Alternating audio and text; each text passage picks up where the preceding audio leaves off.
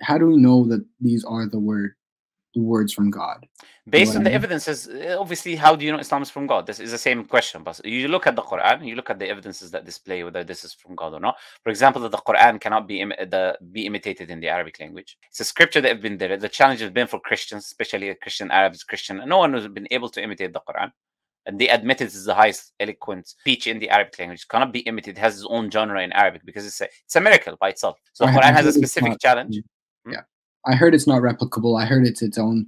It's like this like beautiful way of writing. And if I want to simplify it's not about being beautiful because the criteria is objective. I'll try to simplify for you the criteria, Okay. right? If I say to you, speak to me in English, Yeah. using English letters, Okay. but do not use any English grammatical or use English grammatical constructs that we use, but also use new English grammatical constructs that we didn't use before. And the speech has to be eloquent. Also bring words we did not know, but we still understand. To bring a word in English that we do not know, but I will understand if I hear it. Also bring an old word that was used in a specific way and use it in a new way in that sentence that you make. It sounds so very do all of that. Do all of that in one sentence for me, and then I don't think I can. Yeah. yeah, I'm giving you an example. This is a part. It's not all. It's just a part of the criteria of what makes a chapter of the Quran not being able to be replicated. So, for example, the first chapter of the Quran, Surah Al-Fatiha. Okay, you start by Alhamdulillahi Rabbil Alameen. Okay, let's kind of look at that. Alhamdu, the word hamdu means praise. And it's a praise without a return. It's not like the praise that you get something in return. Like thanks. Thanks and praise are different in the Arabic, right? So thanks, if you give me something, I say thank you. Shukr. But praise is nothing in return, right? So praise is the word the Arabs used. But the Arabs never used alhamdu, the praise, because they never had a human that they would attribute. The concept was not even in their mind that they would give all praise to a specific object or a thing. So they did not use that in their language. So that's a new linguistic construct that the Quran brings. So alhamdu, lillahi, to Allah, Rabbi al-Alameen. Now, al-Alameen is a new word that didn't exist before in pre-Islamic poetry. Al-Alameen, it means everything conceivable other than Allah. So it's a word that is new, completely new to the Arabic language, but they still understand it because it's close to another word called alam. Okay. So I'm giving you an example. It's one verse. So Quran says the whole chapter, you will find, if I go throughout the verses, I'll show you. For example, Allah says, Alhamdulillah Rabbil Alameen, Ar-Rahman Ar-Rahim, the most merciful, the very merciful. It uses two words, Ar-Rahman Ar-Rahim, which come from the same root, but they have different meanings. Okay. And you do not speak like this in language. You do not say in the name of the king, the great, the generous. People don't speak like that generally. Yeah. Yeah. Even in the Arabic language, they don't speak like that. Yeah. So that's a very unique thing that the Quran introduced, is to describe Allah with those attributes, sifat, and then describe those sifat in combination when speaking about the name of Allah. Okay. Bismillah ar-Rahman ar-Rahim. Alhamdulillah Rabbil Alameen. Ar-Rahman ar-Rahim. Malik Yawmiddin. The owner of the day. The concept of owning time, I don't think it even exists in English history. Do you have a poetry where they speak about owning the day, owning the year, owning the hour? I don't think so. No. Owning time. You get the point. So Allah says the owner of the day. This is a concept that even the Arabs had, or even non-Arabs to begin with. They had someone owning time. Malik Yawmiddin, right? The owner of the day of recompense. So you say the day of the match, but you don't say the day of recompense. You don't say the day of debt. You don't say these. You don't use these terms. We say the day of the match, the day of the event. So the way the Quran is constructed, this is what I'm trying to say to you. It is what I was saying to you. It is speaking in using Arabic letters. This is the challenge of the Quran. Use Arabic letters, but bring grammatical constructs that were never used before, and use them. Bring words that were not known but will still be understood if you bring them, and use old words in new ways, okay, that they were not used before, and do all of that in one chapter of the Quran. And it is the highest eloquent literature that can be there. So you cannot bring it and someone can phrase it in a better way, in a more eloquent way. Can you do that? Okay, that's a fair argument. I see your point. The linguistics. So it's an objective criteria, yeah, because a lot of people, they think this is subjective criteria. It's not subjective criteria in any way, shape, or form. It is a very objective challenge, but the people don't understand it. There's a beautiful book written on that, but it's in the Arabic language, you know. It's called Al-Mu'jiza, إعادة قراءة الإعجاز اللغوي القرآن الكريم, by Dr. Bassam Sa'i. And I recommend the people who speak Arabic to read this book. He has the objective criteria there, and he will go through the chapters of the Quran, some of them, and he will show you how every chapter has this criteria. New words, new constructs, words that were never used before, words used differently in every chapter of the Quran. That's why the Quran claims bring a chapter like it. And I'll tell you something, every chapter of the Quran has a unique word that is not used in any other chapter. So it has a one word that was never used in any other chapter. Okay, so imagine now someone constructing all of these things that I'm telling you, and he is bringing revelation that he didn't prepare for. People come and ask him questions, and revelation comes down, and he instantly responds. Do you think a human being can do that? And he responds in this like revelation and revelation. Yeah, linguistic exactly, manner. exactly, straight away. So they come, for example, Allah says, يسألونك عن الروح. They ask you about the ruh. The Prophet responds with the revelation. قل الروح من أمر ربي. Say the ruh, وما أوتيتم من العلم إلا قليلا. Responds by the Quran. They come, they ask him, يسألونك عن الأهلة. They ask you about the moon changing, right? يسألونك عن المحيض. They ask about menstruation. قل هو أذن. Say it is harms to stay away from women in the period of menstruation. And the Quran comes down. Some of it was circumstantial. Some of it was questions being asked. Some of it was in war. You understand? Can a human being actually do that in a period of 23 years? In a period of 23 years, no, and not contradict himself, not a single time. Right. Do you understand now? That's one example. That's one evidence, but I think it's more than enough. I don't need to go to any more. Right? That should be more than enough for any honest person to say this has to be from God. Right. Okay. That's a very fair argument. I can see how that is so. So and that challenge has been there for 1,400 years. No one has been able to replicate it. What they did is what? Some people wrote the very funny thing. They would be mocked. Whoever tried to bring something, they'd be mocked, because what they did is they copied the styles of the Quran and they just changed the words. They took some words from here and they put it there. This is plagiarism. It's not imitation. It's plagiarism. You know, right. The Quran has a very objective criteria of how it can be imitated, and they couldn't do it. And whoever did it was mocked in history, because that's why the main history is the main poets at the time of the Prophet. First, why did the miracle come in the Arabic language? The reason the miracle came in the Arabic language was because the Arabs were advanced the most in Arabic. This was their prime. We'll never come back to the prime of the Arabic language at that time. This was the thing that the Arabs were specialized in. And Allah gives miracles in the things that people are specialized in. Like the Prophet, Moses, he brought a miracle that showed the magicians, because they were specialized in magic, that this was something bigger than magic. So it's the same kind of thing that the people do. Do you understand what I'm trying to say? Okay. Yeah. The time of Abraham, they used to burn people. So Abraham was thrown in the fire and he didn't burn. Okay. So Allah gives a miracle that the people would understand things that they specialize in, that they know. So Allah brought the Quran in the Arabic language as a miracle, as a book, for that reason. Now, what the Arabs did is that they sent the best poets of their time. They sent Al-Walid al-Mughira, Utbah ibn al-Rabi'. These are the poets that they sent, the biggest poets of the time. They said, go see what this man is saying. You guys had imagine you being at the peak of the Arabic language, then you have the biggest poets of the time going to the Prophet to test him. Right. Do you know what they ended up saying? No. They ended up saying, this is nothing. One of them said, this is magic. Okay, wow. When you say something is magic, you're saying that something is supernatural, meaning you cannot do it. Yeah. You cannot imitate it, right? And another person, he says, he gave a very beautiful description of the Quran. Like he says, it rises and nothing, it arises above it and it shatters everything under it. This is a disbeliever, and he stayed as a disbeliever, right? But the point is, he said this is not the speech of a human being. He was in awe of the work. Yeah, no, he could not speak. He could not answer. You know? Right. He couldn't speak. He said this is not a speech of a human being. He went to them and he said this is not a speech of a human being. So there is no doubt that this is more than enough for an honest person looking at the life of the Prophet, knowing it's impossible for him to put the Quran in that way, in that structure that it is today, without contradictions, without errors, without mistakes, in the eloquence that it is. All of that is impossible.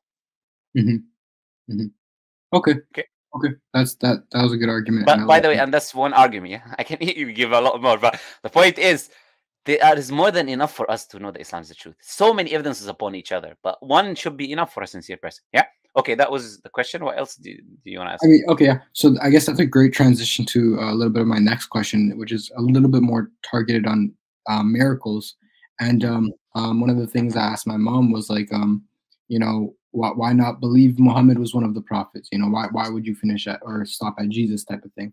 And she mentioned, well, Jesus had miracles. You know, he cured the blind, or you know, the story of the fish and the bread, and you know, all these stories. And she's like, Muhammad doesn't really have these things. So I guess this is a two-part question, where my first part would be, So it was a great way to explain actually the linguistic miracle of the Quran It is the because biggest miracle you can have. What else do you want? Yeah. right, But right, yes, right. yes. Continue question. I don't mind answering it. Anyways, go ahead. Yeah. Yeah, I apologize by the way in advance if anything's a little ignorant or No, no. What are you apologizing for? Go ahead.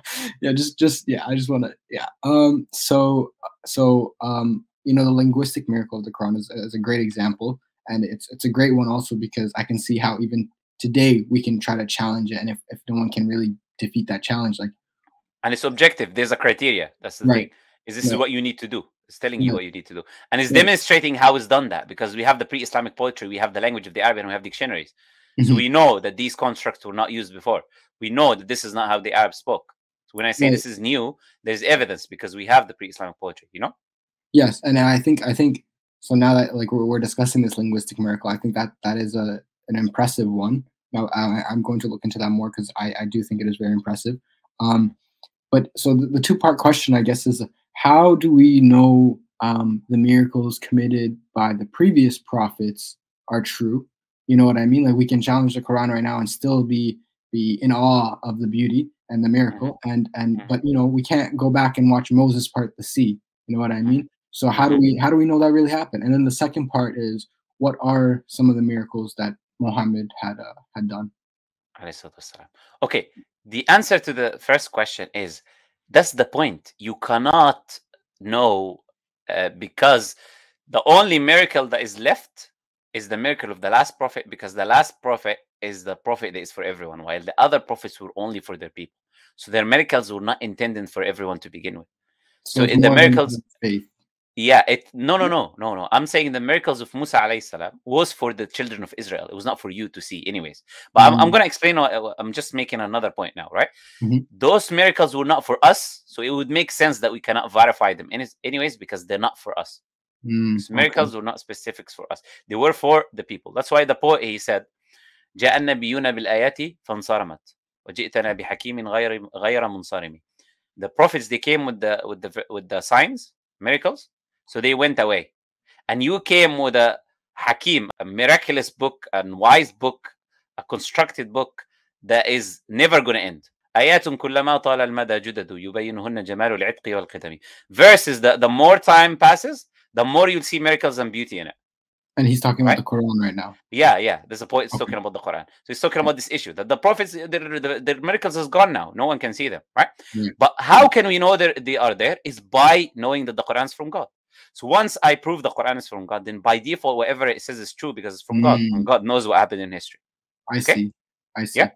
So that's the first question. Second question. Prophet Muhammad Sallallahu Alaihi Wasallam, there is so many miracles recorded of him doing physical miracles.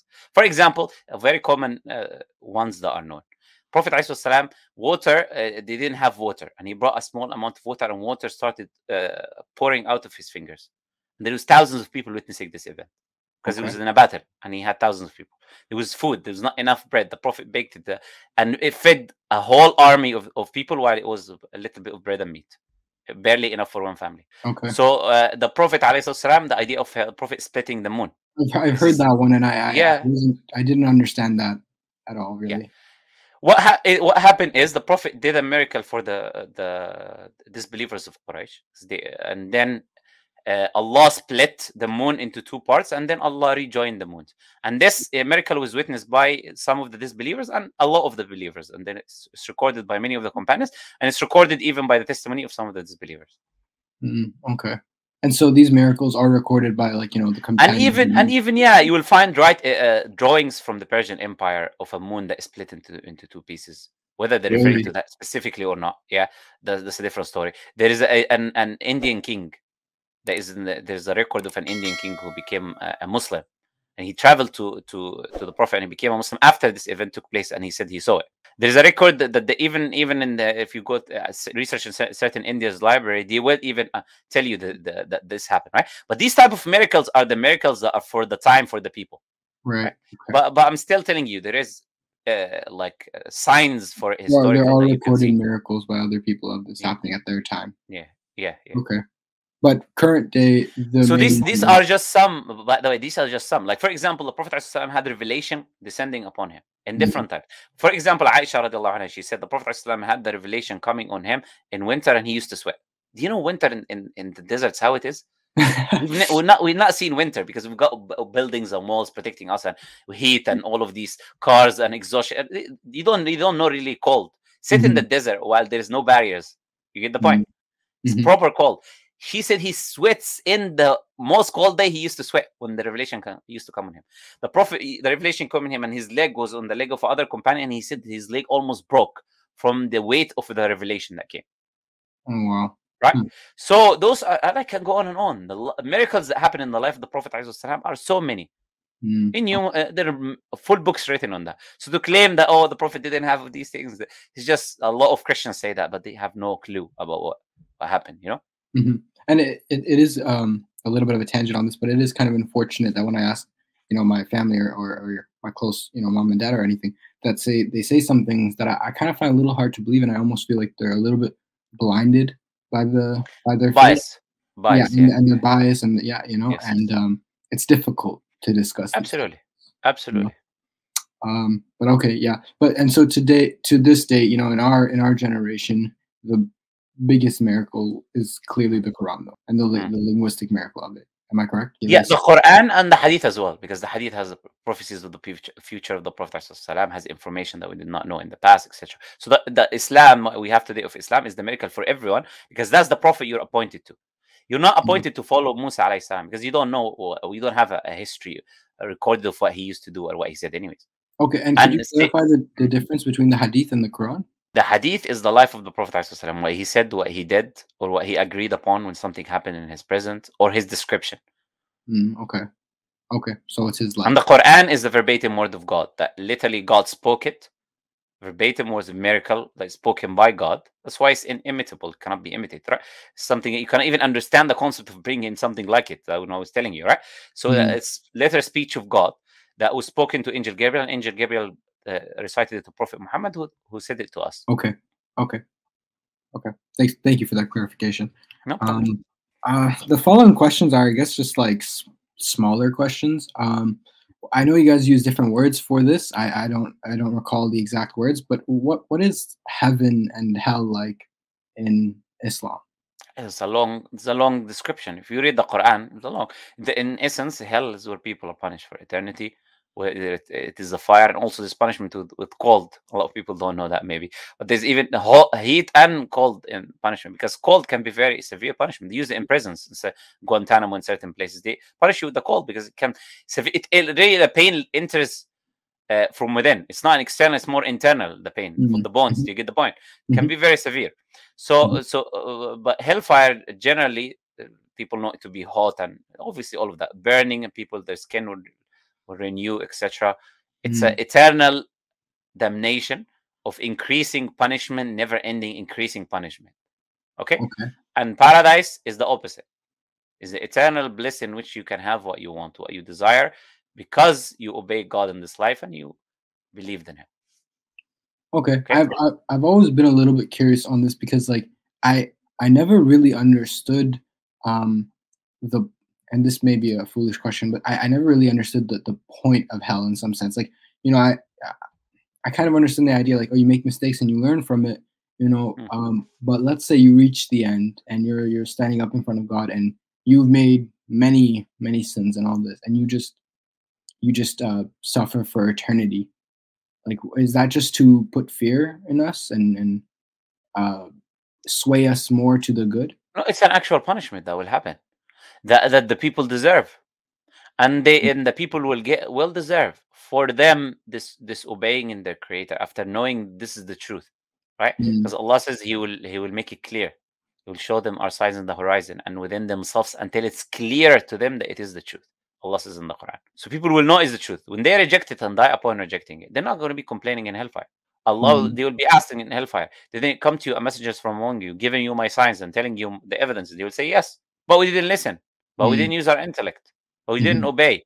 And Allah says, if they were to be returned, they will come back to disobeying Allah again, even after all of this and mhm, going on hellfire. If Allah were to return them, and they will be asking, oh Allah, return us, we'll do good.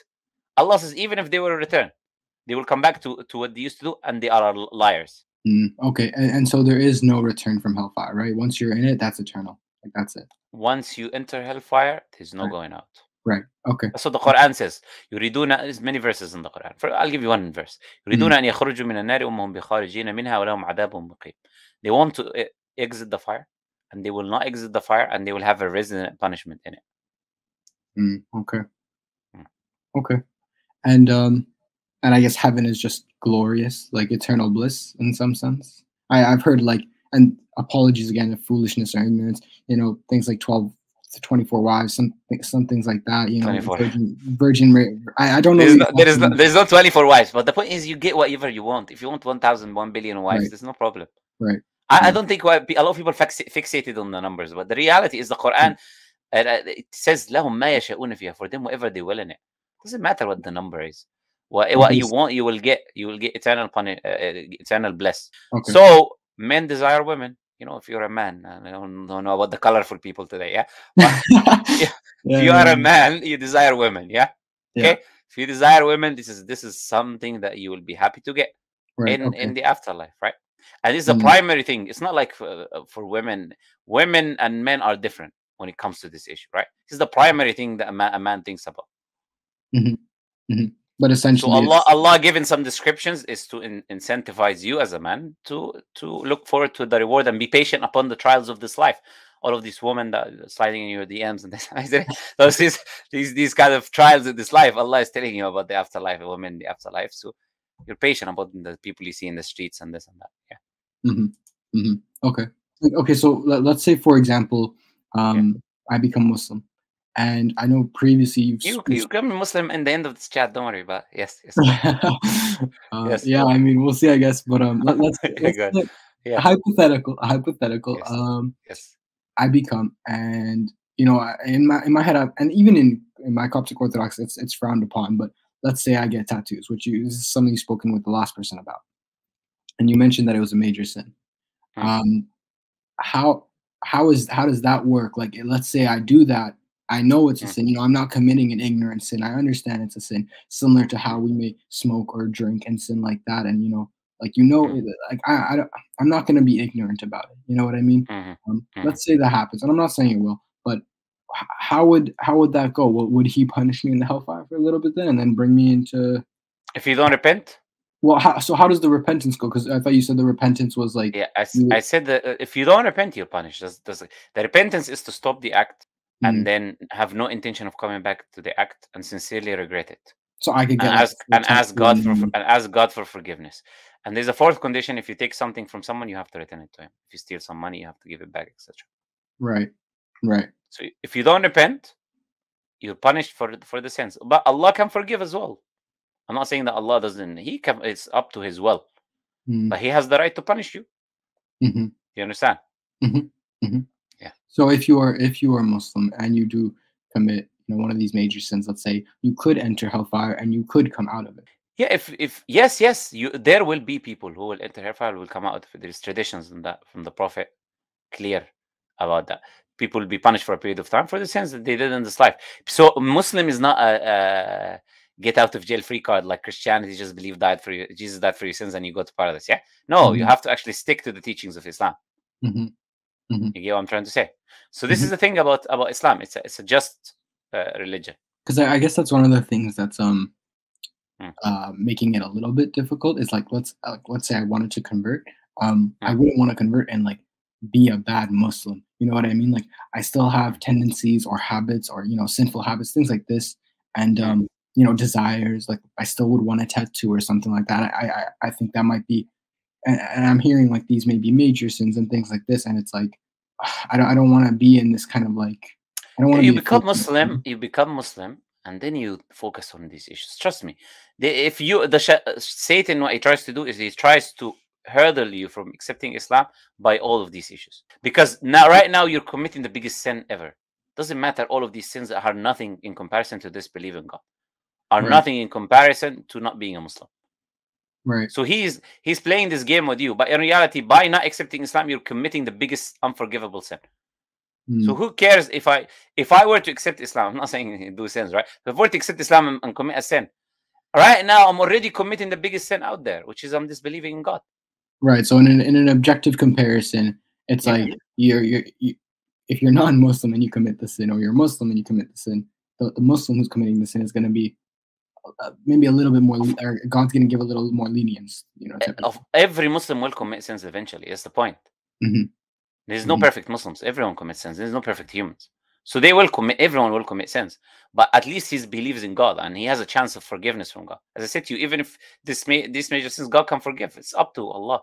But the point is, you have to be a Muslim. That's a condition. Mercy of God is conditional in Islam. Just like Christianity, condition is to believe in Jesus. While they will claim it's not conditional, it's conditional. But it's conditional in Islam. To get the mercy, you have to be a Muslim. Mm. Okay, I see. Okay, you ready to become Muslim? um, Come on, you're there. What is stopping you? There's nothing stopping you. Do you agree what I was saying makes sense? Do you agree there's a creator created the universe? yeah, I do. Yeah, Okay. Do you agree that based on what I said to you, that Prophet Muhammad has to be a messenger of God? Do you agree? I do think he could be, yes, and he is likely, yeah. Yeah. Yeah, no, yeah. Based on what I said, he is. Not could be, but he is. I don't want to make too much like certain claims, I don't want to. Why? Why? What other possibilities do you have? I don't know. Maybe Give it's me another possibility. I don't know. You see? So it's certain. If something has no other possibilities, by default it's certain, Yeah, There's yeah, no other rational possibilities, trust me. I'm making it easy for you. There's no other rational possibility other than no, him being I a hear you. messenger of God. I hear you. No, I've looked into it, and I watch Mhm. debates all the time, and it always seems like the Muslim comes out winning on the top. You know what I mean? And it's Of like, course.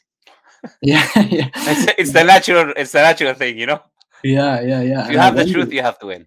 Yeah. yeah, and I just wonder, like, are these other preachers just not intelligent? Because like it seems like the Muslim debater is like he knows his Allah stuff. says in the Quran, فإنها لا تعمى الأبصار ولكن تعمى القلوب التي في الصدور. Verily, it's not the eyes that become blind, rather the hearts that are in the breast that become blind. So they are blinded. They're Mm, blinded. You will see, literally, you as someone outsider, you can see what's wrong with these people. That's what you'll be thinking in your mind. What's wrong with this guy?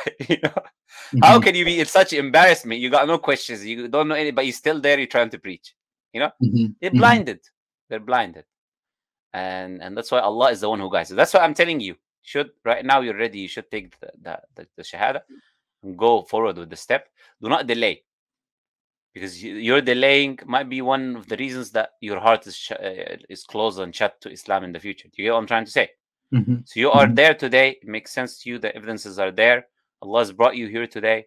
You got your questions answered. So you should move on and accept Islam. Move, and any questions you have, you will be answered after you accept Islam as well. Nothing will change. You will do it with me, inshallah. Trust me. It will be very easy for you. Once you take it, you will see how it is different. So it's because it's testimony of faith that you say it will impact your heart, inshallah. Okay? So say after me, inshallah. Yeah? Say, I testify, Okay, let's do it. Why not? inshallah. Let's see. Say, I testify, I testify there's nothing worthy of worship there's nothing worthy of worship except Allah.